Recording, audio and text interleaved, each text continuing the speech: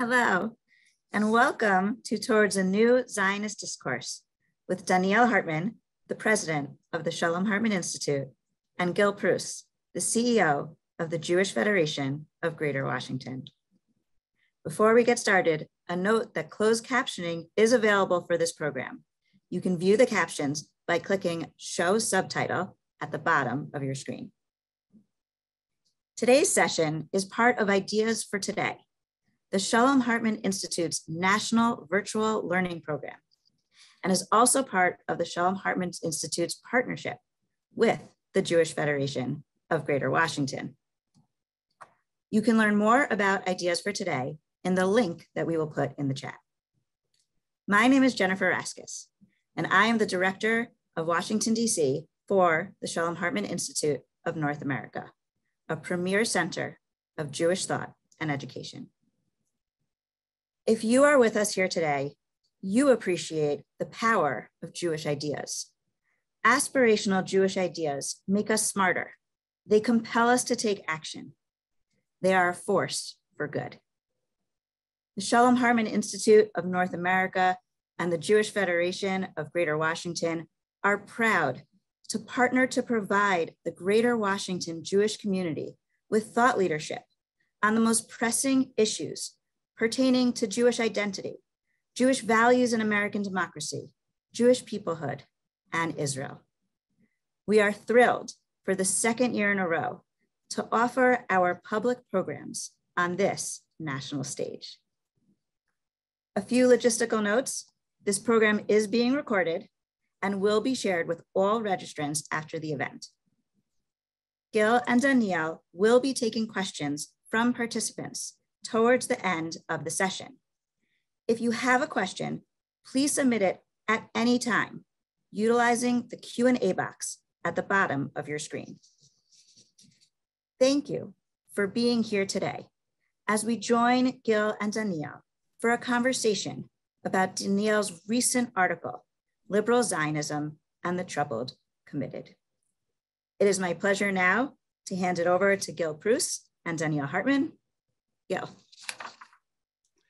Thank you so much, Jen. It is a pleasure to be here today and a pleasure to be working once again with the Shalom Hartman Institute.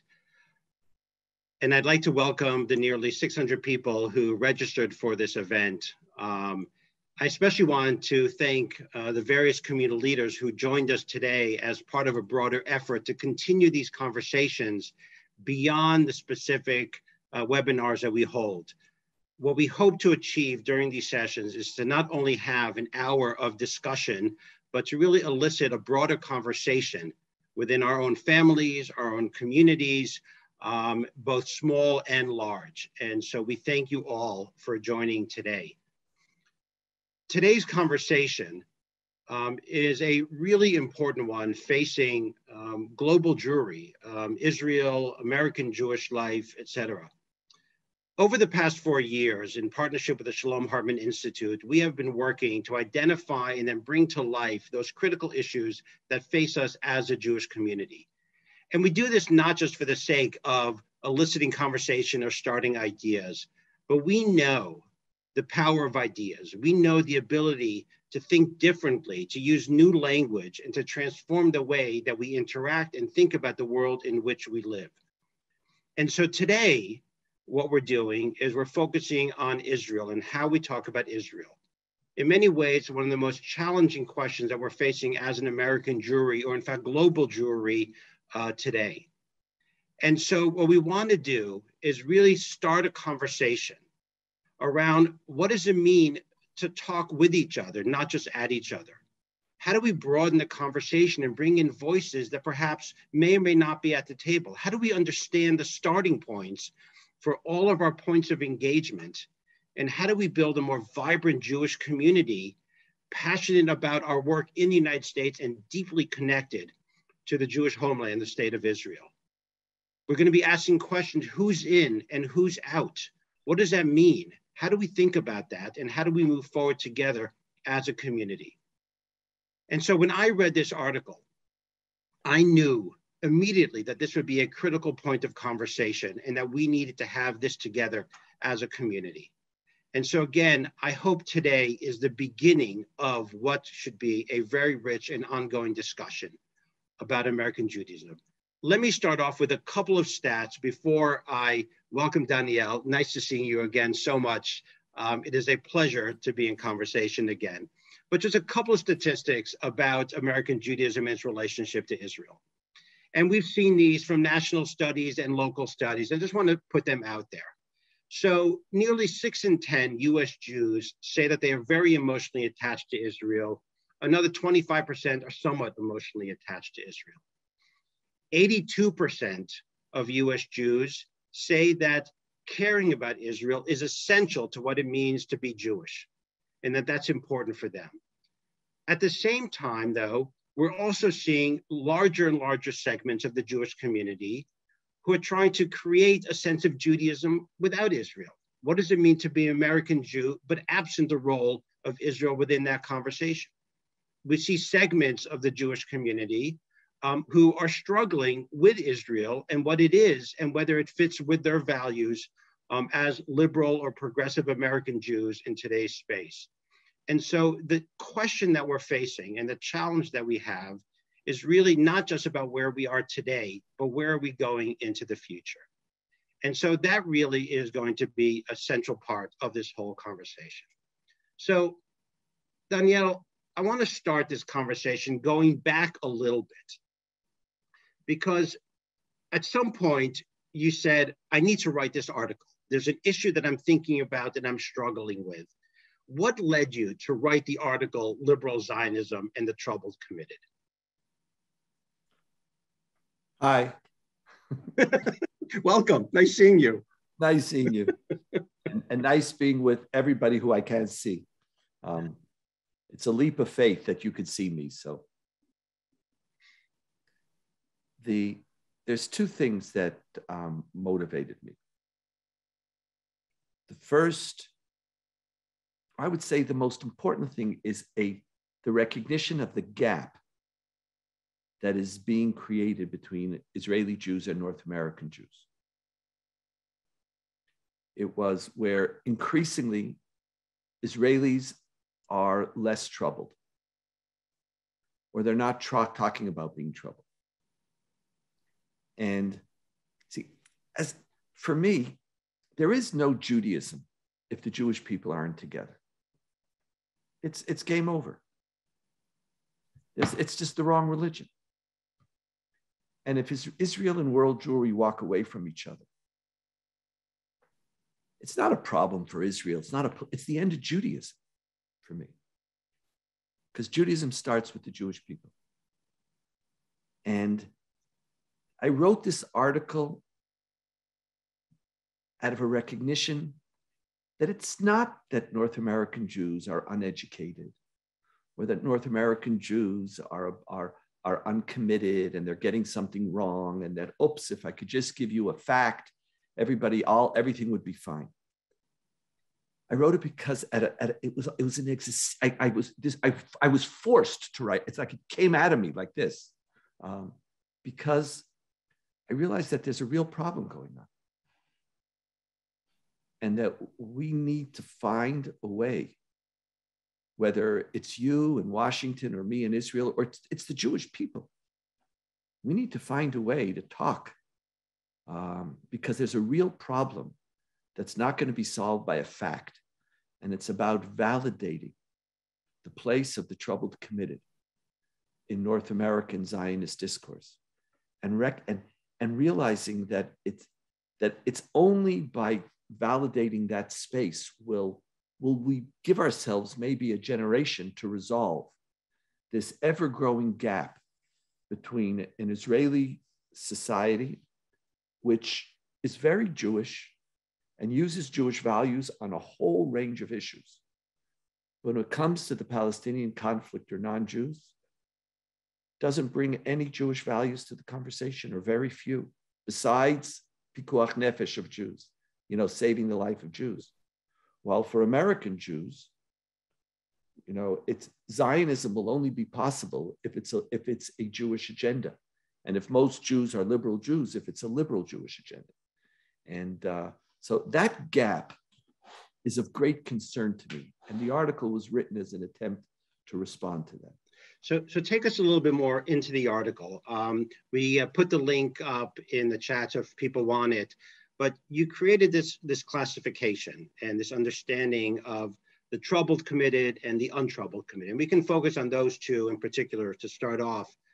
How would you define more both who those are and what differentiates those two groups?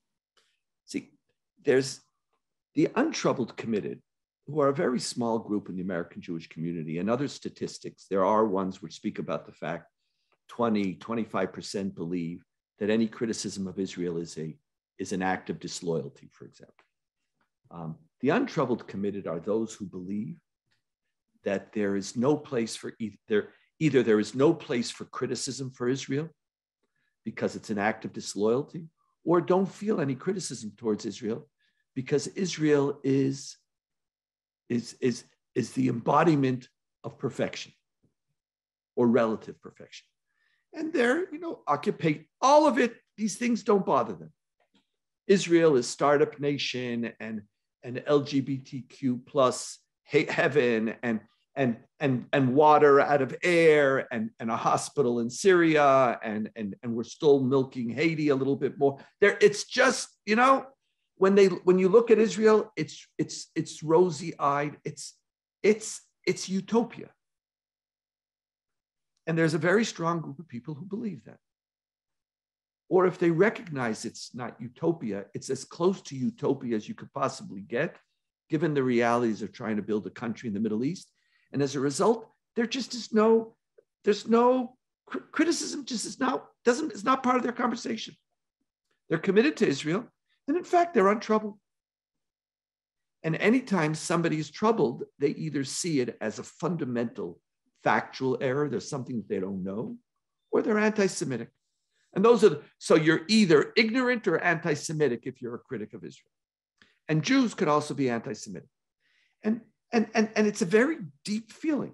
Now, this group, there's a number of characteristics of that group. They are a higher percentage of those who vote Republican. That's one group of, not everyone, but they are more predominantly. There is an overlap. They're more predominantly Orthodox. And there's also an age imbalance or an age identifier of that group. Usually, 70 and above is where as you get lower and lower, you find smaller and fewer members in the untroubled committed camp. I'm committed to Israel unconditionally, and just frankly not troubled. They look at amnesty or look at whatever they look at, anti-Semitic, false, wrong. There's a whole slew. That's one group. The majority of Jews in America, and the statistic you were mentioning, that there's another statistic, 60% want a two-state solution or plus, or for a two-state plus. Majority aren't comfortable with the current status quo. Troubled committed are that group of Jews who are committed to Israel, who, as you said, the 60% who are very or somewhat, 80%. Troubled committed, of course I want a relationship with Israel. But they're finding it harder and harder. The first stage is they're troubled about what Israel does without that troubledness impacting on their committedness. But it's a spectrum because there's hyper troubled who are holding on to their commitment, but don't know what to do, are feeling like and you know where they feel it the most? With their kids and their grandchildren. Because then they're seeing their kids and grandchildren slip into the domain of principally the untroubled, uncommitted, and checking out. It's only a very small group who become untroubled, who become troubled and uncommitted, but it's so that those are, it's like, I love Israel. But I'm sorry, there's things that Israel's doing wrong. And how do I talk? Where's there a space? How do I talk about it? Not publicly, of course there's a space. But how in the pro-Israel community, what place is there and validity is there for my troubledness? And how does my troubledness express itself within the context of my Zionist commitment and not be seen as an act of disloyalty? So let's kind of talk a little bit about this, the two key words of that, I mean, when you have kind of the discourse of liberal and Zionist. And I want to kind of, you talk about towards kind of a liberal Zionist, and to the two words that probably they're on this Zoom, there'll probably be, I don't know, hundreds of different definitions perhaps that people hold of those two words. So as we're talking about it, when you say liberal Zionist discourse, what do you mean by liberal and what do you mean by Zionist? Because those two things are central to your answer of what we're trying to do. Okay, I just got off of a 2-hour research team meeting exactly on this issue. You know, we have, for 15 years, I have this iEngage team, 14 years now, which meets every single week for 2 to 3 hours with a team of people. And so I'm really ready for this question. Okay. We were arguing with each other, but I'll tell you what I'm playing with. For me, liberal Zionism is all about the category of justice. Justice and equality. Justice and equality for Jews, and justice and equality for everybody who is either in the state of Israel or under the control of the state of Israel. Zionism starts with a belief that we Jews have a right to safety, security, and sovereignty, just like other national groups do. It's really simple. It's a justice claim. It's not, oh, you know, I'm a Rahmanis, I'm a pathetic, you had, you know, Holocaust, you're killing me, please do me a favor. No, it wasn't, it's not, I'm not asking for justice. Zionism is founded on the principle of justice, and we do Zionism a great disservice when we forget that we, as lovers of Israel, it's founded on my claim of justice. I deserve justice too. And you know, the IHRR definition when anti-Zionism becomes anti-Semitism, maybe we'll get to that, is when you have a double standard. Having double standards to Jews is anti-Semitism. I deserve justice. If America, France, Greece, I am a people. And as nation states were being formed, I wanted my sovereign space where I could live, where I could develop my culture, where I could flourish, and I wanted to do so in my homeland. So Zionism starts with justice for my people, justice individually for Jews, and justice collectively for Jews. And the demand that I be treated equally like other national and ethnic groups around the world. That's the principle of Zionism. Liberal Zionism takes the same principle of Zionism and says, that is the first. And the survival of Israel is a just claim. But other than immediate issues of survival, as a liberal Zionist, my commitment to justice does not stop and end with the Jewish people. I am committed to justice and equality for Palestinians. I'm committed for justice and equality for all Jews, whether you're Orthodox or not. I'm committed to justice for the different ethnic Jewish groups. Any and all discrimination is my enemy. Because as a Zionist, my commitment to justice is my commitment to justice for Jews grows out of it doesn't grow out of my loyalty to Jews, it grows out of my commitment to justice. Now I want to apply it naturally. Everybody has prioritization to their community. But justice is a foundational principle of my religious life, of what it means to be a Jew. I claim it for myself unapologetically, and I demand it for all others unapologetically. Now, liberal Zionism is a complicated issue because how do I balance them? What happens if creating justice now for Palestinians will destroy the state of Israel? That's where you start a conversation. In our universe, it's never a choice between good and evil. It's between how do I apply competing moral claims? And I live on the intersection between the right of the Jewish people to justice and the right of Israeli Arabs and Palestinians to justice. I live in the claim of each one of the inner tribes of Israel to their place. And how do I build a just society? But that's what liberal justice means. Liberal Zionism, means. And this is not just a pedagogical move where let's use the category of justice because everybody else is saying, no, that's what it is.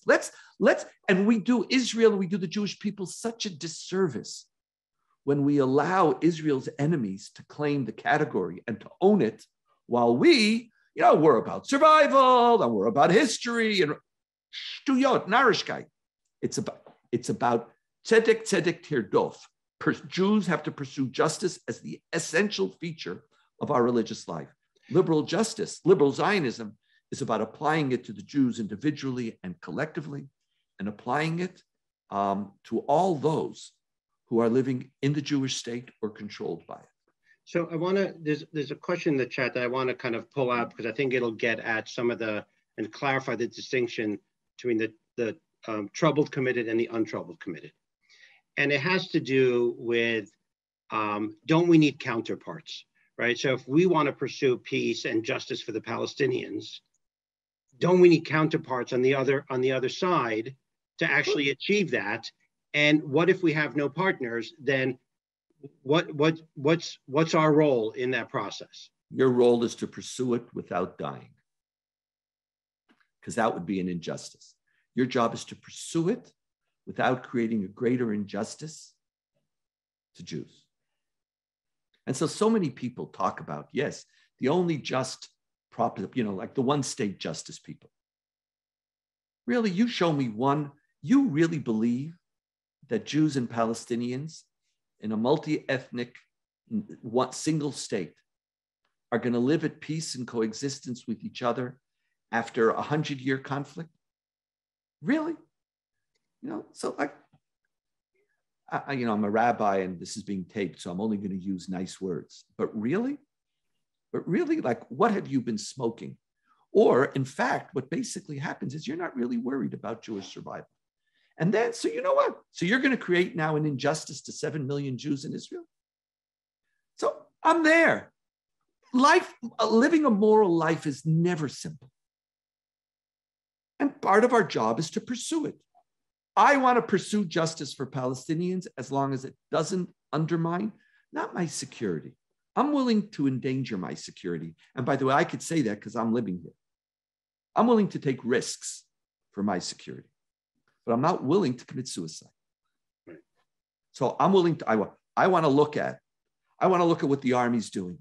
I want to look at why a unit is tying up an 80-year-old man. And if that unit did it, I want to disband that unit. I want to look at what we're doing. I want to look at checkpoints. I want to look at processes of whether Palestinians living in the West Bank have access to judicial, I forget the term, to a judicial system to deal with their complaints. I want to talk about how I'm training. If I can't yet start a Palestinian state because I don't have a partner, that doesn't mean that justice is not relevant. So I don't have perfect justice. Welcome to this universe. You never do. It's never perfect, and it's never perfectly equal. But I know how close I want to get, and I know what I have to pursue. Would I want to live as a Palestinian today under Israeli occupation? The answer is no, I would not. I'd want more. And then we say, well, what do you care about? In fact, the best place besides the Gulf for an Arab to live, citizen, is in the West Bank. Great, you're better than Egypt, you're better than Syria. Okay, that's nice. But I'm talking about, as a Jew, my pursuit of justice. So it's not perfect, but I know I want to pursue it, but I'm not going to. That's why I used to be for a unilateral withdrawal from Judea and Samaria.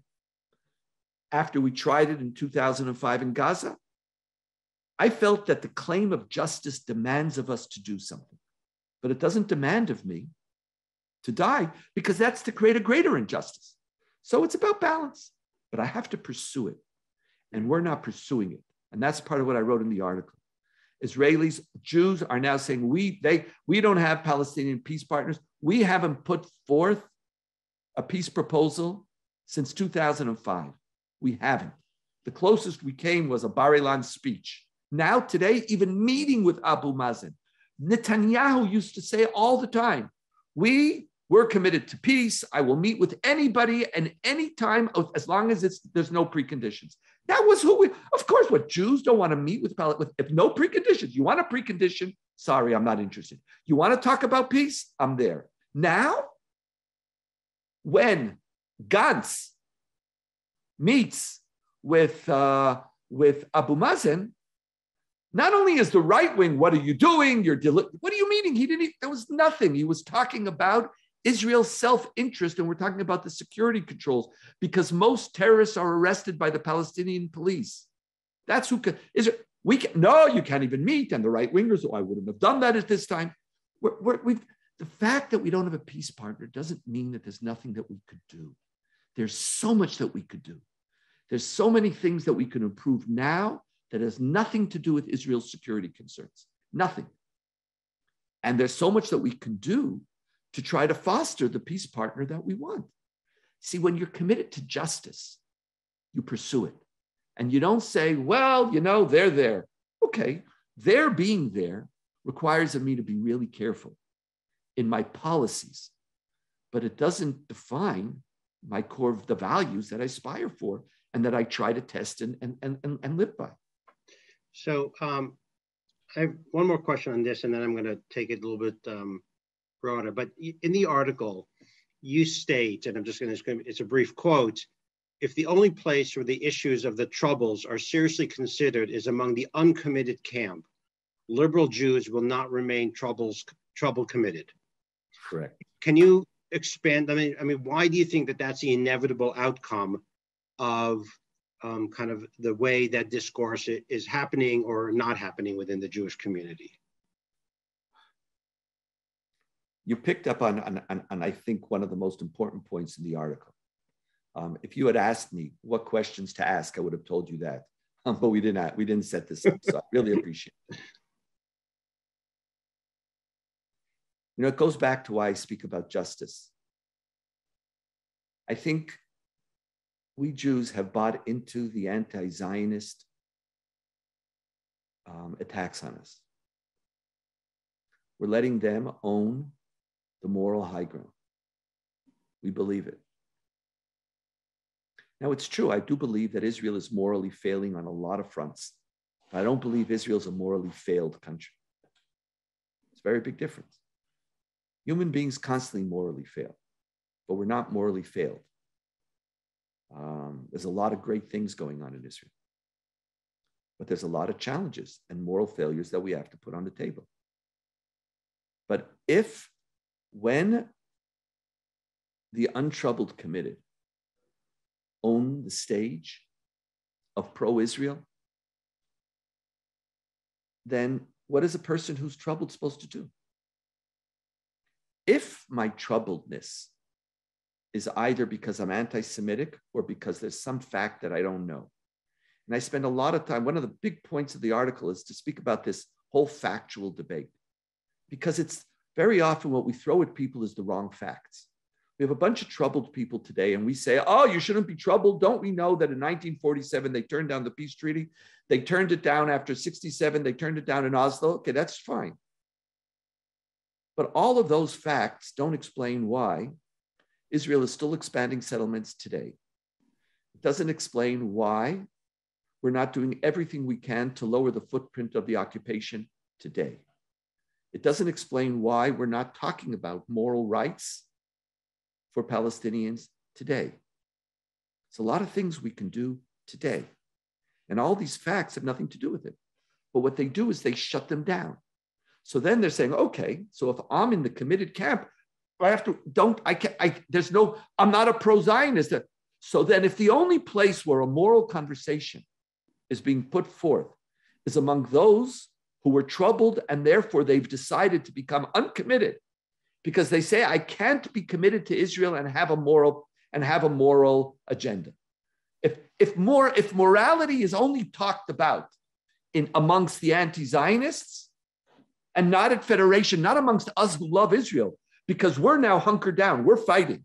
There's a war, they're calling us apartheid, they're doing this, they're doing BDS. We're fighting all the time now, we're defending Israel.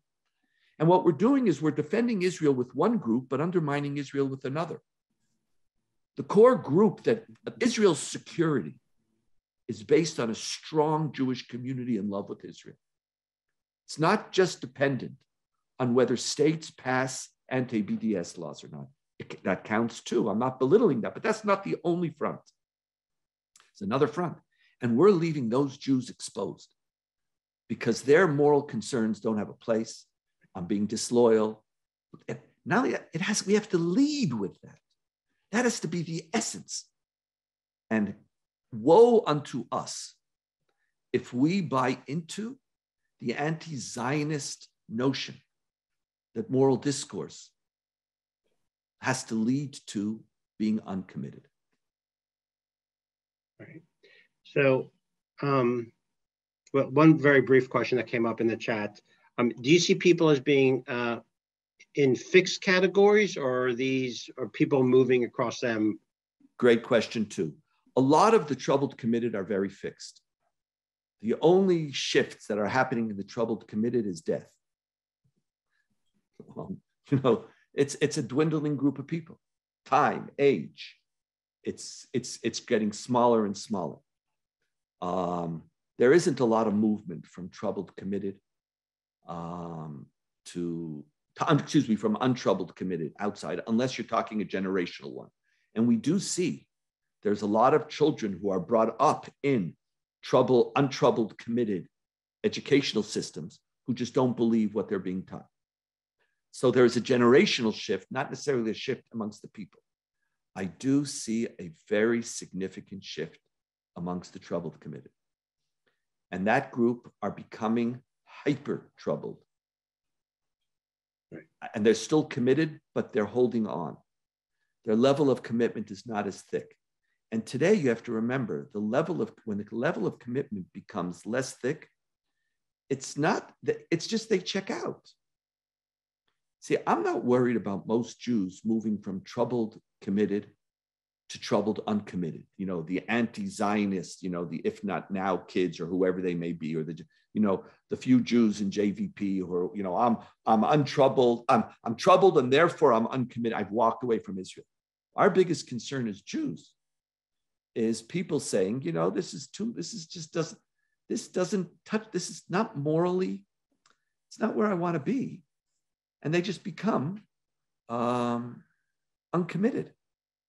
They either become troubled uncommitted, and then untroubled uncommitted, because when you're uncommitted, you don't stay troubled for too long. Right. And I do see a lot of shift. How important is this for me? How important? This is the question that so many of our children or grandchildren encounter when they go to campus, and they're being attacked, and where you can't be a liberal and a Zionist at the same time. That you are not a welcome member in liberal American or progressive discourse if you're also a Zionist. And for many of them, it's just, that's not what I'm in college for. I want to have my experience, do I need to carry on this? I don't need it. And if it doesn't nurture them Jewishly, if Zionism doesn't inspire them, if they don't feel the justice of Zionism, why, just let it go. So I want to raise a kind of two competing ideas that you lay out. Some of it in the paper, some of it in things that you've spoken about since the publishing of the paper. So on the one hand, you're focusing on broadening the discourse, changing the discourse, particularly for certain segments within the Jewish community, bringing in some of that moral conversation into it. At the same time, though, you're also defining limits. And in various, whether it's, are there limits beyond which it's no longer a liberal Zionist discourse, but it challenges kind of that basic idea. Yes. And so I would love for you to kind of talk a little bit about both kind of, how you thought about what the limits might be and why those categories that kind of define people in a different way. See, first of all, the issue of limits and boundaries is really important, but I'm not sure for whom. You know who it really is important for very often, Gil, when people want to check, is Donniel somebody I trust? Because in the real world, as you know, what is federation? You're trying to reach everybody. Boundaries is a luxury you can't really afford. Who you're out there, you're on the front line in every single place trying to save and this and that, It's like, come on, like we're out there. Anybody on the front line, right now in Jewish life, who are we excluding?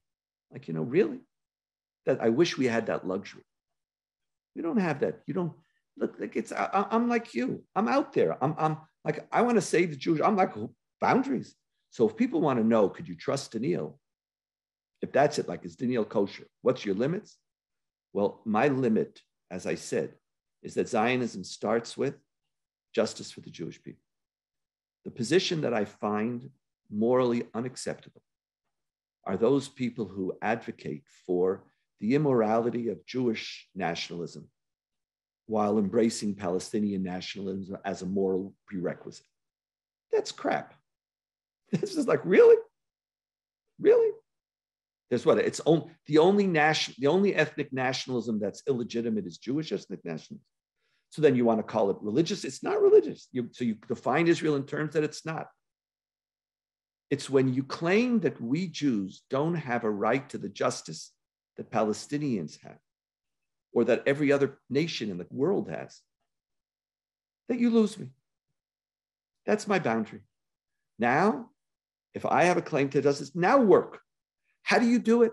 How do you balance the justice? You're living on that intersection of justice for Jews and justice for anyone who's either a citizen or under the control of the state of Israel. That is what Zionism has to define. Now play it out. If you want to be a one-statist, I don't know how you are, but okay, tell me what is your scenario? What's your realistic scenario? I don't want to have a singular political perspective.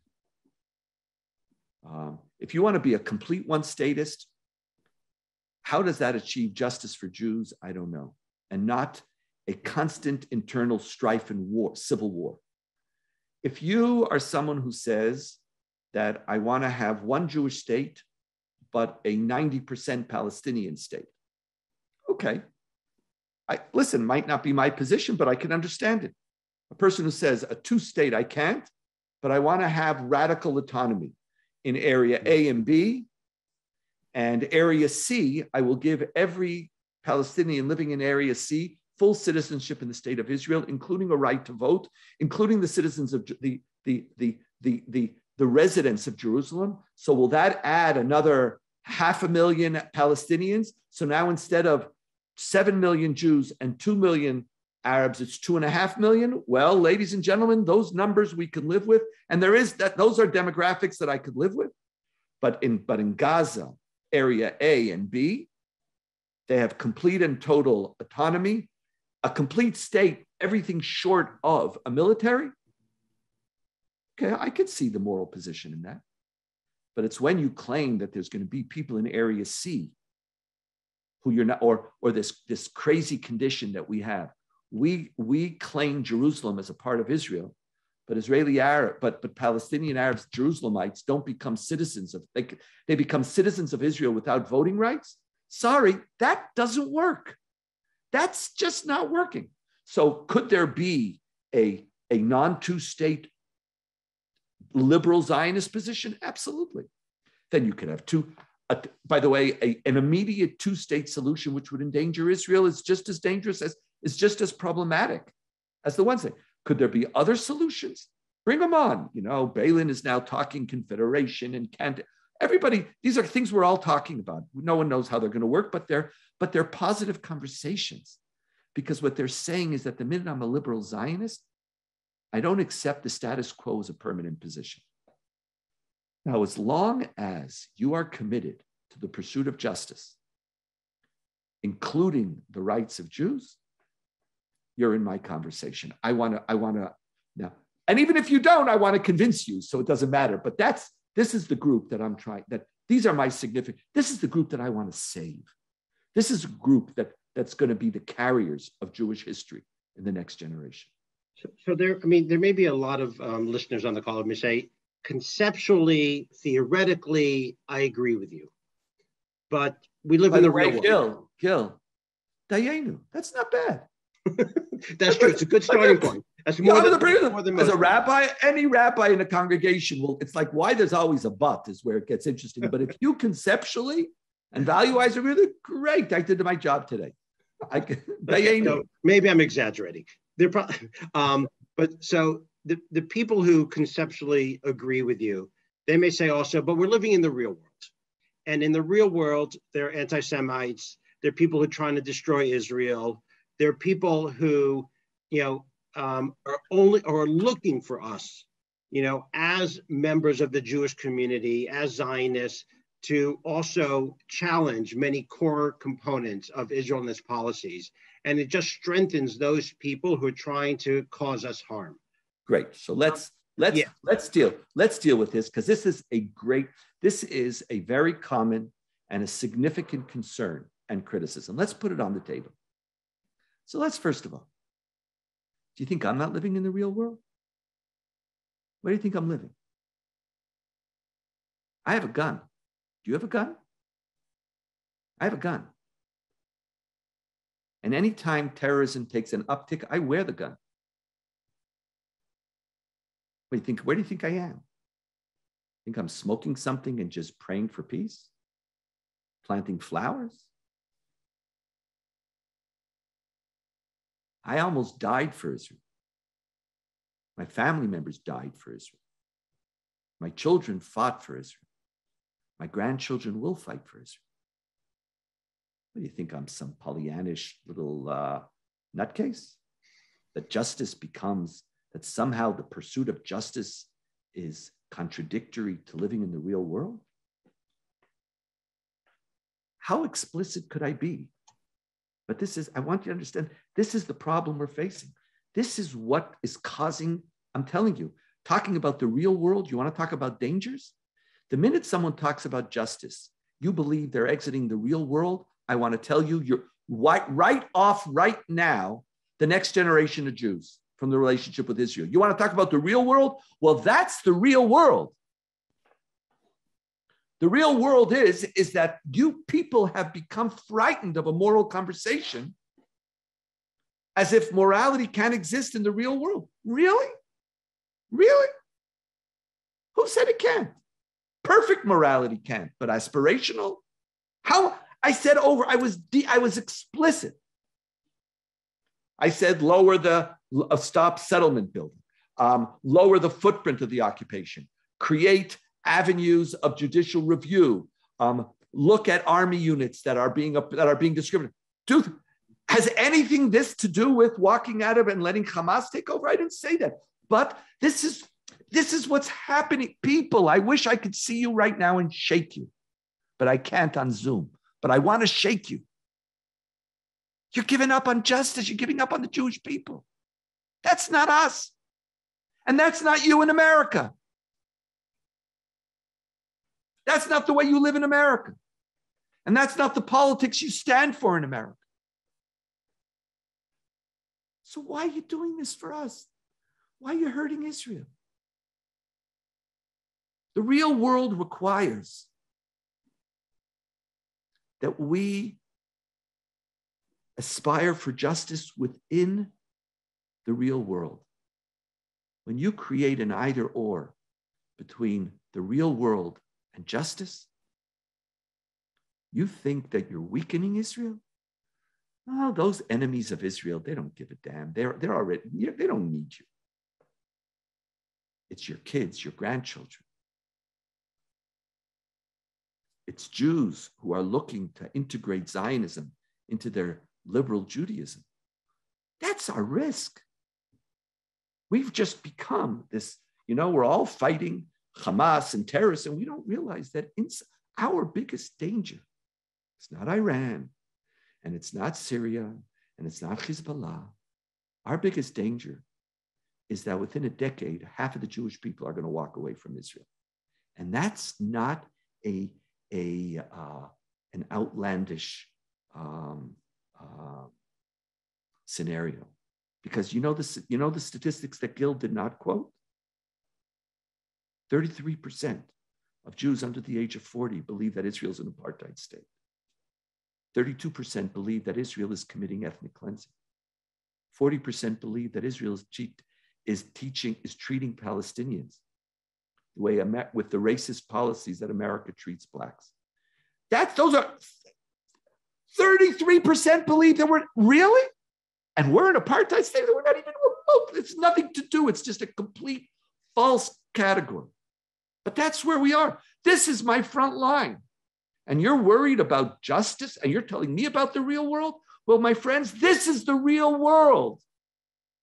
The real world is not some little fakakta JDP person running around there and trying, or Ilhan Omar or a few progressive trying to pass a legislation. Okay, we have to fight them too. We have to. The real world is that we're losing the next generation of Jews. And in my real world,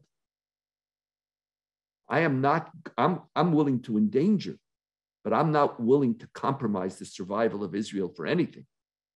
But who said justice cannot be pursued with that level of care? Who said? And my real world also includes your children. And unless we wake up and stop juxtaposing justice with the real world, we're going to be left with a real world in which justice will prevail in Jewish life, but it will be a Jewish life completely disconnected from Israel. So one of the questions that was raised, and I'm sorry if I got very emotional. It's like, I can't tell you, Gil, it's like we're setting ourselves up. It's like we're really, justice is dangerous. Since when is the pursuit of justice dangerous for the Jews? You know, like if we've gotten to that place, I hear you and I know, but like we've become so worried about part of these. It's true, but could be so much more nuanced. But that's what we're doing. We're shutting it down. We're frightened. Our Hillel, do you know how many Hillels across? I work with Hillels all across America. One of the best organizations in Jewish life. Really, all of us, phenomenal organization. Taking care of our, do you know how many Hillel directors are being shouted at? Don't talk about this on campus. Don't talk at your Hillel about this. Teach them, don't do this, protect. Really? And the more they do that, the kids don't show up. Anyway, I get upset about this. So, I think it's important. Obviously, you're addressing a different question than I think a lot of people who are entering the conversation. For a lot of people, and which is really about what is the responsibility of American Jews to Israel and to, and I'm going to ask you this as well. What should that look like? What's our responsibility? What's our role in ensuring a safe Israel? And you're asking a question of what is the impact of how we approach the conversation, how we engage with Israel on our own identity and on the future of our. And that's about safe Israel. That's about safe Israel. That's, by the way, the same thing we talk to Israelis about, who are so, Israeli politicians who are so ready to make Israel a partisan issue and build our career on evangelicals and forget about liberal Jews. And we say, well, excuse me, that the safety of Israel requires Israel to be a bipartisan issue. Same thing. It goes to the same, this is safe too. It's, anyway, yeah. So, the question I had is, when you think about this and kind of building on that is, so what do you see as the responsibility of American Jews to Israel and Israel to American Jews? Great, okay. So the responsibility of American Jews to Israel, first of all, the first responsibility that we have as American Jews is to make sure that Zionism is an integral part of our Jewish identity. You don't start with loyalty. There's a very famous saying in our tradition that there's a myth in our tradition that the Jewish people said Na'aseh v'nishma. Do you know that category, people? that Na'aseh V'nishma, that when God said, I have a bunch of Torah, I have a bunch of laws to give you, in this mythic statement, we said, we'll keep everything, now tell us what. Didn't happen. No Jews ever did that. You don't do that. No one says, God, tell me whatever you want. I agree. Amen. Now tell me what. No. You don't say Na'aseh V'nishma.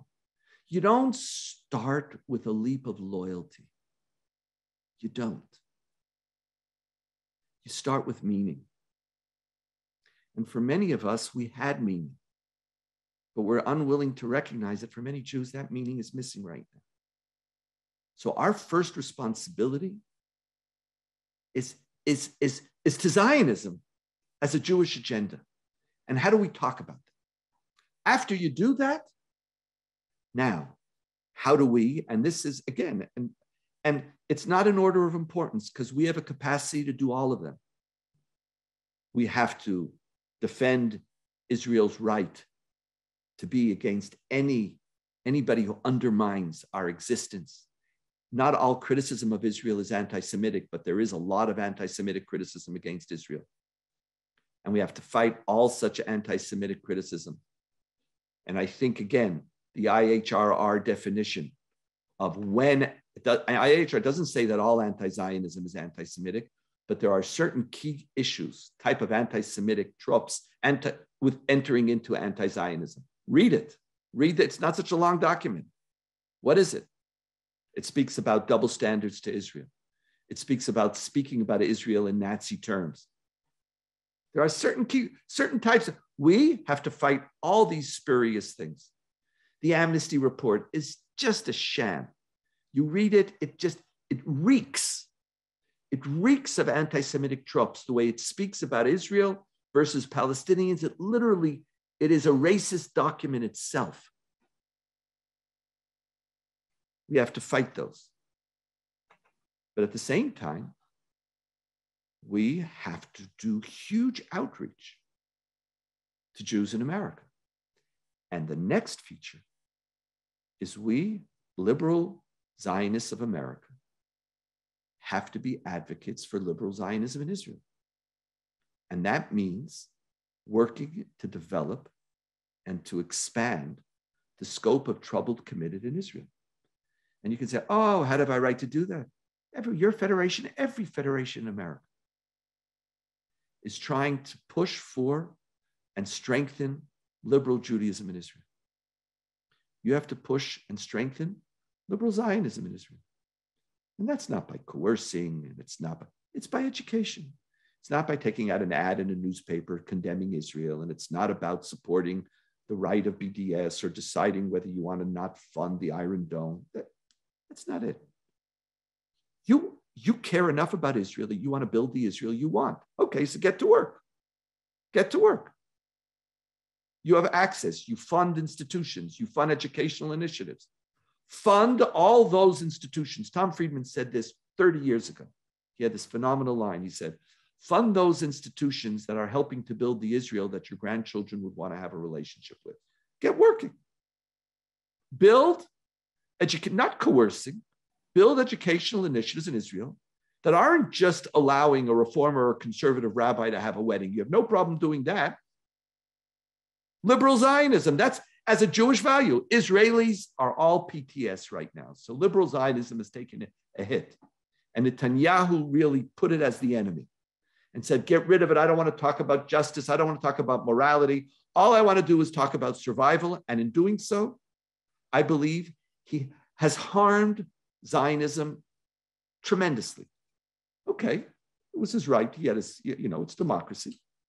I want to fight that. So help fight that. So what are your responsibilities? First, A, let me enumerate the 4.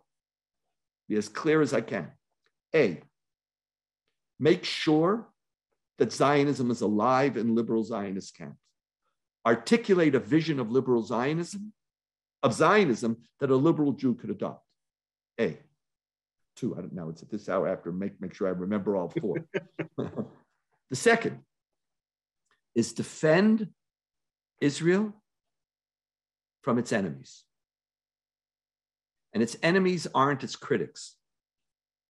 Its enemies are the anti-Semites who who believe that we don't have a right to justice. That's the second. The third is promulgate liberal Zionism through educational initiatives to strengthen it in North America. And the fourth is to build liberal Zionism in Israel. That is the responsibility of North American Jews, who are the troubled committed. Thank you. And that actually answers one of the questions that was also raised about some specific things. There's another area that has been raised. So my guess is, without knowing the specific demographics of the people who are watching, is that most of the people are probably above the age of, I'll be generous, 40. 45, 40. But people want to be able to have the conversation either with their children or other people under the age of 40 who may be approaching these issues in a different way. How would you encourage someone, particularly if they, whether they are a troubled Zionist or an untroubled Zionist, how would you encourage them to have the conversation? And maybe around something like the Amnesty International report, which is kind of hot off the press, or other things. How do they sit down and talk to them and create that space? So if I could be so arrogant, for the first thing will be, get the recording of this and listen to it again and take notes. Because I'm modeling for you something. Speak about Zionism in terms of morality. And recognize that the moral aspirations of Israel is not about anointing Israel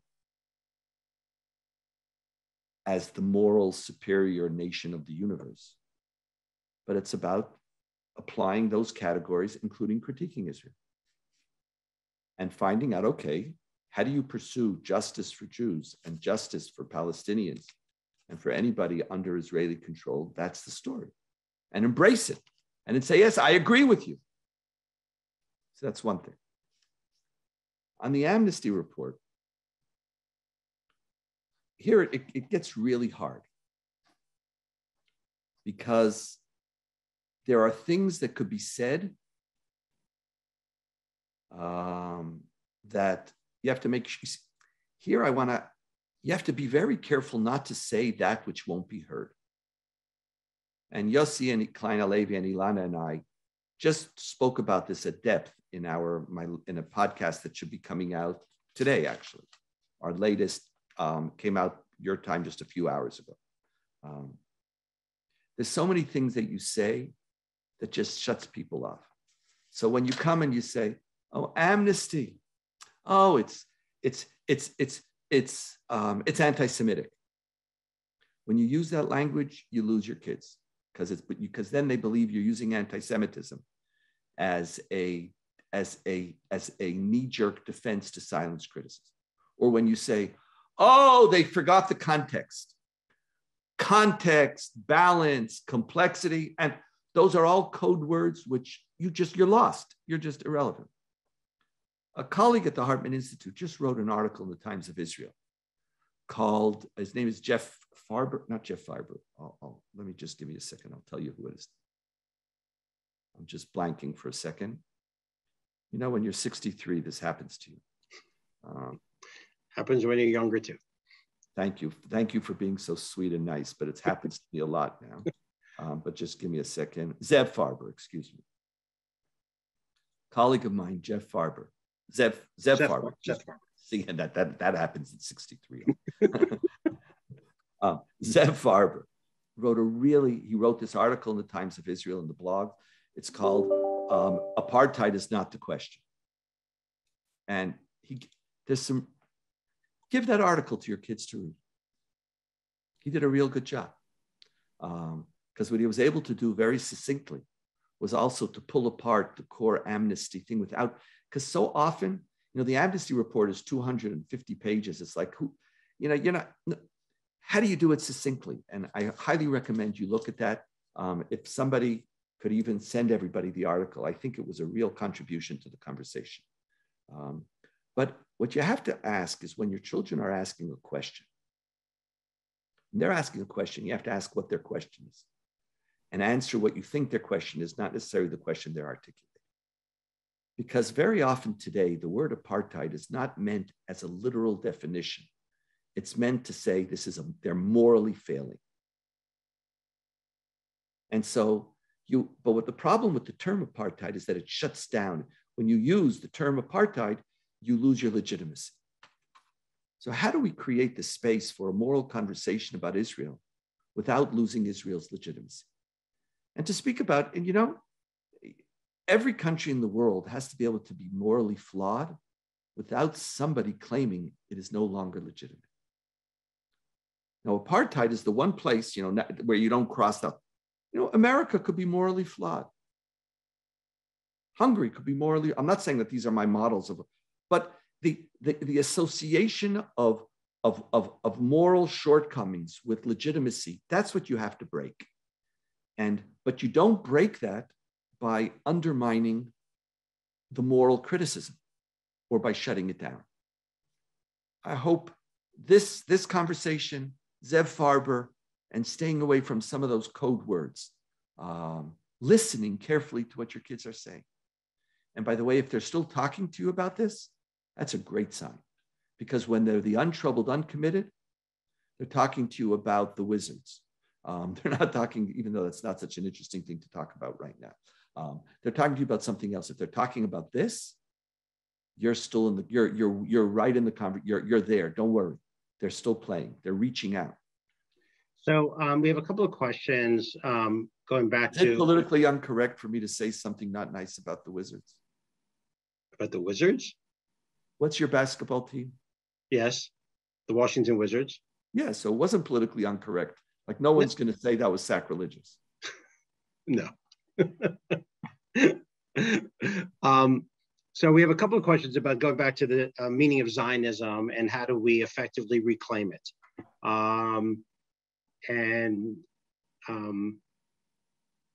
It didn't used to have such,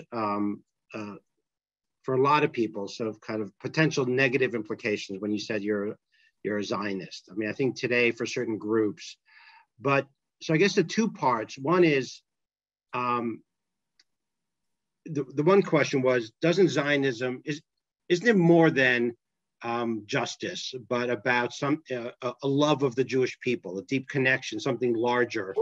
And how do we reclaim kind of ownership and the intent of the meaning of Zionism, right? As opposed to having it seen as something negative or kind of where where the UN was taking it, many years ago, but seen as something about love of your people, as opposed to kind of how others have been. It's a great question, and it's a very nuanced question, because it recognizes that that in our lives, as hate argues, we have complex values and complex motivations and loyalty and concern. It's not just about, higher moral justice, universal categories. My assessment right now, and this is the challenge that we face, is that as Jews by choice, every Jew today has to choose to whether they opt in or not. We increasingly don't have people for whom opting in is self-evident. We just don't. And that's one of the generational changes. And just like people, I remember friends and where you move into a community, obviously you become a member of a shul, you become a member of the JCC, you give to the Federation. And usually if there's another shul that's not doing so well, you have more than one membership. And if it's not your denomination, even better, because you're never sure which one God really loves better. So you're hedging your bets. And so a Jew belonged and they had membership and it was like a given. Could you today, Gil, self-federation as where's your love? You can't. You have to earn it. Right. And it's tough. I know it's tough. Now, you're right. I love Israel, period. You can't start that place right now. It's not going to, that's, you know, you can gather a group around it, but it's not, it's just, not, even those who love it aren't going to stay lovers, just like you're not going to stay a member of a shul. You're not. And you're not going to stay in the donor list of federation. You're not, just because you were. It needs to be earned. And when I'm speaking about justice, I'm not saying that that exhausts your relationship to Israel. I'm saying that that's, by re-engaging with it, it's going to enable the love to reconnect and to reemerge again. It's a necessary, it's not sufficient. And that's why your comment is very right. It's not sufficient. It has to be about love and concern and loyalty and a sense of belonging. It has to. You know, for those of you who've been listening to me for a few years, it has to be about Genesis Judaism. I'm all there. But right now, you don't start with that love. You can't, because today, those terms are being questioned because of the potential moral consequences of it. And it's only when you could show that particularism is not morally inferior that it has a space in a moral discourse. And I don't think it needs to be. Particularism is not a problem. And if Jewish particularism is the only particularism that's not allowed, that's an anti-Semitic statement, as I've said over and again. So it's about justice, which then activates a much more complex life of culture and identity and loyalty. But now, if you're not going to stay there, in many ways, the liberal discourse makes particularism unacceptable if there is an insidious moral consequence to it. And we have to ensure that there doesn't have that consequence. Right. There were By the way, in the research group that we just had, my colleague Michal Biton just challenged me, my theory, what I was just saying with the exact same criticism. But since she's not here, I feel like my answer was much better. I'm sure it was. So one of the questions, and a couple of questions about Israel and more kind of the role of the Hartman Institute within Israeli society. As kind of the different, subpopulations of Israeli society change and grow, larger segments, perhaps of the Haredim or others, what do you see as a prospect for within Israeli society of liberal Zionism? Okay, great question. Haredim are 10% of Israeli society. And what we've learned from them, and given the coalition governments in Israel, there's never going to be a 50% majority. If you have 20 to 25% who care about something, you can shape the whole country. That means every government that's formed needs you. I don't need to convince the unconvincible. I need 20 to 30, I need 20%. Give me 20% who care about this, who are going to make liberal Zionism, if it's not the first, the second thing they're going to vote for. And if that happens, we're in business. Right now, unfortunately, we have almost nobody puts it forward. Even the center-left parties such as Blue and White, Yesh Atid, don't put it forward. Even Gidon Sar, who's on the right. By the way, liberal Zionism, the greatest liberal Zionists in Israel were Jabotinsky, Menachem Begin. These were the liberal Zionists. These were the liberal Zionists. It wasn't labor. Labor were never liberal Zionists. These were real liberal Zionists. They cared, these principles of justice. Rivlin, Benny Begin. It's not a right-wing, left-wing position. Gidon Sar, when he separated from the Likud, should have been pushing for a liberal Zionist right-wing position. He could have, but it's just, so he really believes in it, but he's hiding it because it's like, so everybody's hiding this moral conversation. I want to bring it out. We need it. And that's going to be a basis for a coalition also with with 5%, with the Arab Israeli population who are 5%, the Mahmouda. We have coalition. So we're going to take over the country, but I don't need to win everybody. Right. I just need 25%. And that is achievable, by the way. And I recognize we only have a couple more minutes, and I'm actually told that we have no more time for questions, but I'm going to ask one more. And there's not a lot of time, but with all this, you clearly, you remain an optimist. What gives you hope around Israel and the American Jewish community right now? What gives you that energy and the hope as we go forward? We have what to do. Our job is not what gives me hope. Our responsibility. It's like, what do you mean? It's like pessimism. That's a luxury I can't afford. Hope, we have work to do. I don't have hope, and therefore I work. The responsibility creates hope. We have work to do.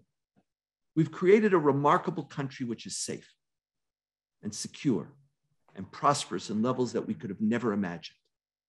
Why should we stop dreaming now? But now, let's get to work. And on that note, I completely agree. Thank you so much, as always. Thank you. It is such an honor to be in conversation with you and to hear your thoughts. It is always a challenge of what we need to do next and where we need to go. And I completely agree. It is really we know what's ahead of us. There's so much to do. And that's what's going to kind of get us to where we need to be. So thank you for your leadership and your partnership. Thank you to everyone who joined us today. I hope everyone enjoyed this conversation as much as I did and took as much away from it. I can tell you I will be watching it again to really take notes and to make sense of it.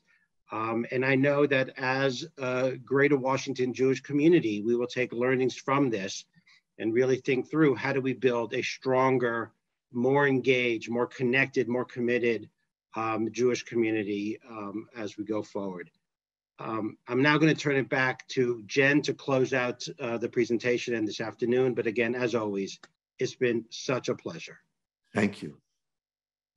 Thank you so much, Gil. And thank you so much, Donniel, for this incredibly important conversation. And thank you all for joining today. Please look out for an email from us that will include an educational toolkit that we designed to give you further resources and also to help you facilitate further conversations on this topic. Be sure to check out the full complement of offerings from Ideas for Today from the Shalom Hartman Institute. We are dropping a link in the chat. Be in the know about the latest ideas from Hartman by subscribing to our email list and by listening to our podcasts, Identity Crisis, and For Heaven's Sake, and reading our journal sources. Finally, a huge thank you to our partners at the Jewish Federation of Greater Washington. We are putting a final link in the chat for you to be able to learn more about this partnership and to view recordings of previous public programs that we have done together. Thank you all and have a great day.